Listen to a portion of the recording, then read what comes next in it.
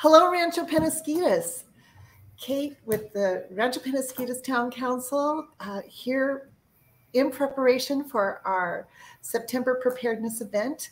One of our partners for the event, For Community Care's chair, is here.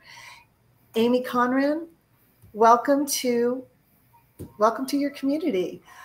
Talk to us about your presentation and the food drive on September 17th. Hi, Kate. Really appreciate the support of the Rancho Penasquitos Town Council and being able to participate in your disaster preparedness seminar. I really encourage everyone to get out there. There's so many disasters on the horizon between wildfires and hurricanes and power outages. We all need to be prepared. And one of those ways is being prepared in the areas of food. We have the opportunity to review our own pantries and make sure that we have what we need when there's a disaster. And while we're doing that, if we could support those who can't afford when the cost of groceries are going up and the cost of gas is going up, can't always afford quality food for their families. So we'd like to talk a little bit more about that, if that's all right.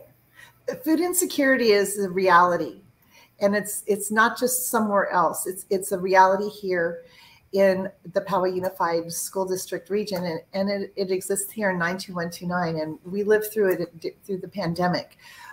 Medium households were confronted with new challenges in ways we never thought we would be, and it hasn't gotten easier.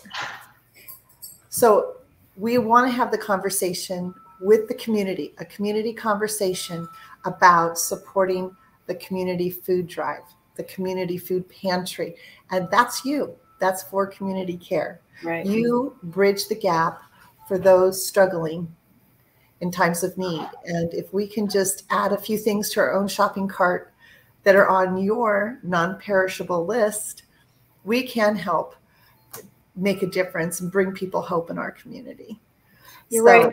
You're right, Kate. And what's really neat about For Community Care is we are located within the community. Right here in Poway Unified School District, we do food distributions within 92129, and every donation goes straight back out into the community. Unlike other food banks and food programs that, have to pay for warehouse space and stuff like that, we're all volunteer run, and so every donation makes a difference. Where we live. Correct, right here in our neighborhoods, it's being distributed. And all the volunteers are also from the local, surrounding area. So what we encourage people to do is donate things that are easy for kids to prepare on their own when they get home from school, such as cold cereals, healthy snacks like whole grain and low sugar crackers, ready-to-serve soups, chilies, SpaghettiOs, mac and cheese, things like that. And so self-serve items. Correct. And then when you're thinking about how you would be prepared when you don't have any way to cook food because your power is out and you need to stock up on your pantry, if you would just buy one or two extra items and go to the drive-through collection, we will have volunteers in the parking lot. So when you arrive for the seminar, you don't even have to carry those bags. Our volunteers will take them right out of your trunk, and then you just go and park and attend the seminar and learn more about being prepared. Well, thank you so much for taking a few minutes to be with us today. We're going to wrap this up.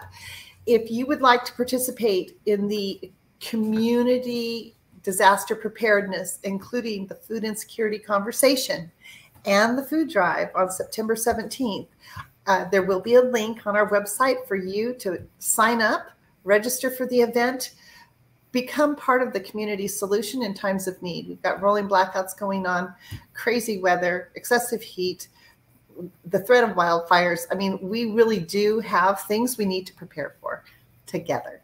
So with that said, I will share this on our website, and I look forward to working with you and making a difference for our community in 92129. All right. Thank you, Amy. All right. Thank you for being part of the solution. Absolutely. Thank you.